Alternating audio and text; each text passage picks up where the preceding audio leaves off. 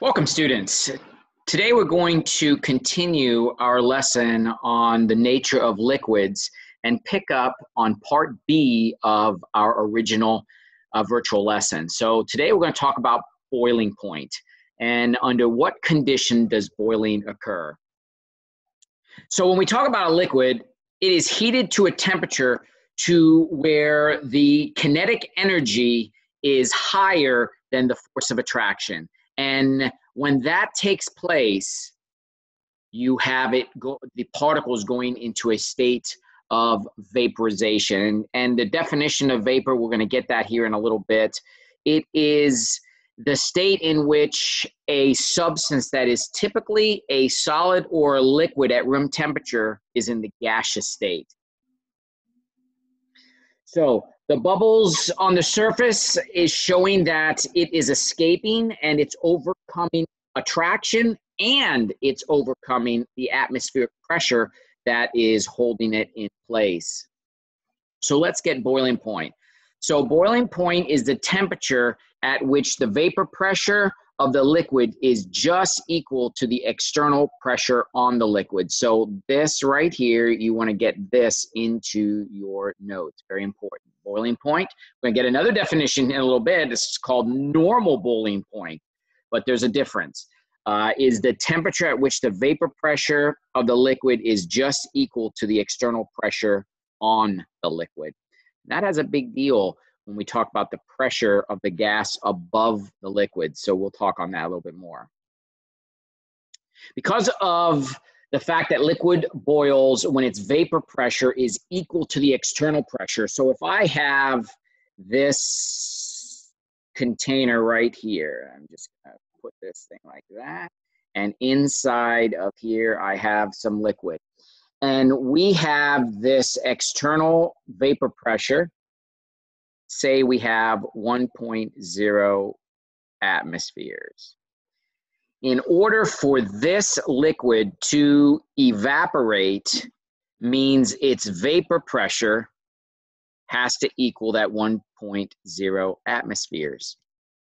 And then it can start to evaporate. So that's what we're going to talk a little bit about. Because the atmospheric pressure is lower at higher altitudes, boiling point decreases at higher altitudes. So if you're at sea level and you go up into a mountain, the boiling point is going to be lower up here than it is. Boiling point here is going to be higher because at this top section, you have less particles of air, so therefore less atmospheric pressure. So here is a nice chart to show us what we're talking about. So we have here water, and at sea level, we have 101.3 kilopascals. And at 70 degrees Celsius, nothing really is happening. But when you get to 100 degrees Celsius, we know that to be the boiling point of water. You can see this is starting to escape at sea level. The boiling point and the vapor pressure is equal, and the water will boil. Now, if you go to the top of a high mountain, in this case here, it's talking about Mount Everest, look what's happening. Less atmospheric pressure, 70 degrees Celsius. So one of the things I had planned to do in the classroom was I was going to demonstrate. I was going to make water boil somewhere at around 50 degrees Celsius. You would be able to stick your finger into that water and it would not be hot. It'd be just warm. And I would put that inside of this machine that we have, and I would suck all of the air particles out, and you would see what happened. I would create almost a complete vacuum, and the water would begin to boil at around that 50 degrees Celsius. So when we get back to the classroom, we will definitely have to do that activity.